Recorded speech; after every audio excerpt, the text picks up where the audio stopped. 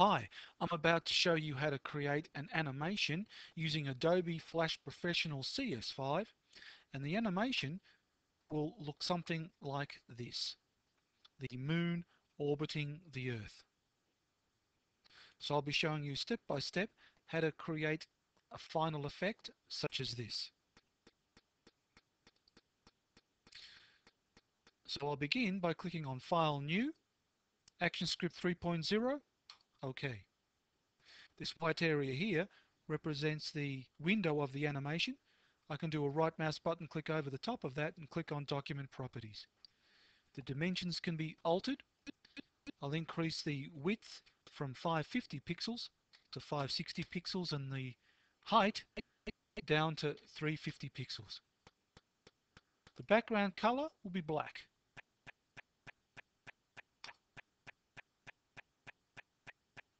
This background layer will also contain the Earth. So I'll double click here and I'll rename this layer Earth. I'll create the Earth by clicking on the rectangle tool.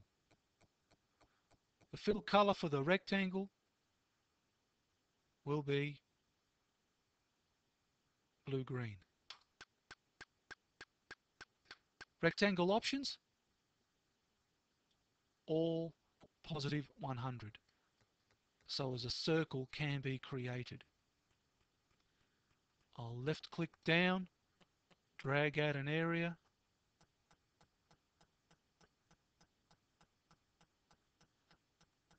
I'll click on my selection tool and move that a little bit to the left.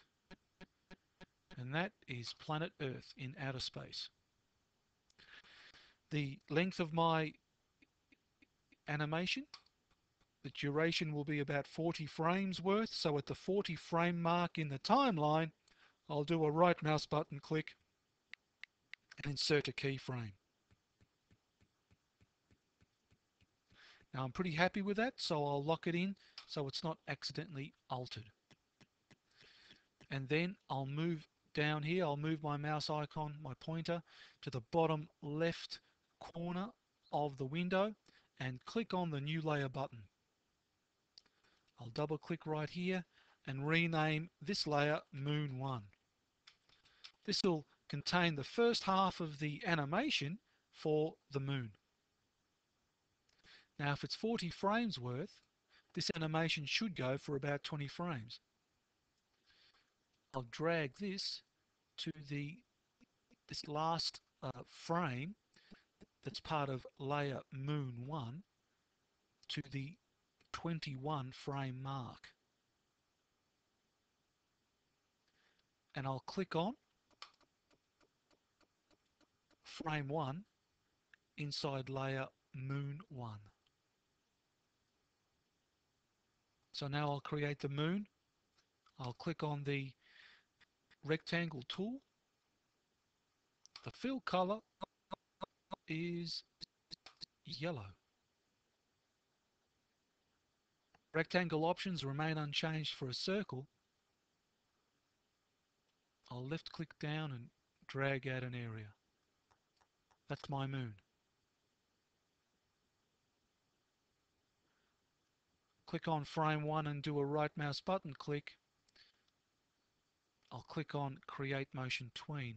Yes, I do want to convert this to a symbol. OK. I'll click here on frame 20. I'll click on my selection tool and I'll drag this object across to the other side.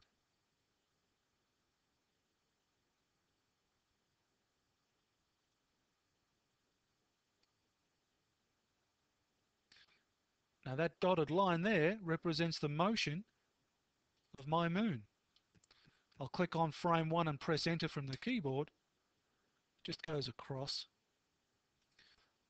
So I'll click here on frame 20. I'll move my mouse, my pointer to this dotted line. The base of the pointer should have an arc. I'll left click down and drag that down So now if I click on frame 1 and press enter, it follows that movement. So that's the first half of the moon's motion, and now for the second half. I'll move my mouse to the bottom left corner of the window, and I'll click on new layer. The name of this new layer will be Moon 2. This will continue exactly where the first, or just after, the first half of the motion finished. So I'll do a right mouse button click inside layer Moon 2 on frame 21, and I'll insert a keyframe. I'll click here on Moon 1. I'll click on the moon there and do a right mouse button click and copy it. I'll click on frame 21 of layer Moon 2, do a right mouse button click and paste in place. I'll click on layer Moon 2 frame 21 again, do a right mouse button click and click on Create Motion Tween. Now I'll click on frame 40 in Moon 2 and I'll define the final position of the moon. Now the final position of the moon in Moon 2 should correspond to the starting position of the moon in Moon 1. So in Moon 1, my X value is 108.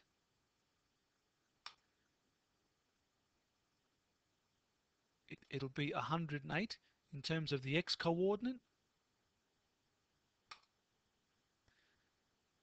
In Moon 2, it should be 108. I'll just double click that. Type in 108 and see how close I can get to it. Yeah, it's pretty close. And I'll move my mouse towards the arc. I'll left click down and drag it up.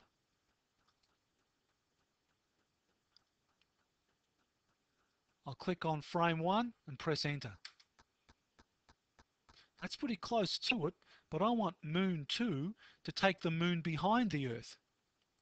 So I'll take Moon 2, the layer Moon 2, and I'll left click down and I'll drag it below the Earth layer. I'll click on frame 1 and I'll press enter once more. Not bad.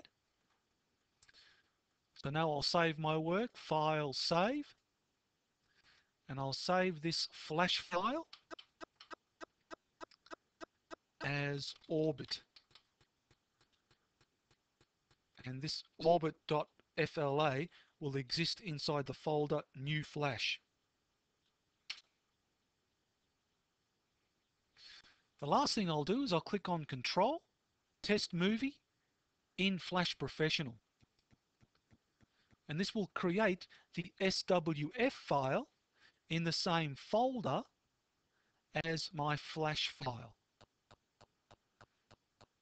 So what I've done is I've created an effect which is almost exactly the same as the one I showed you initially.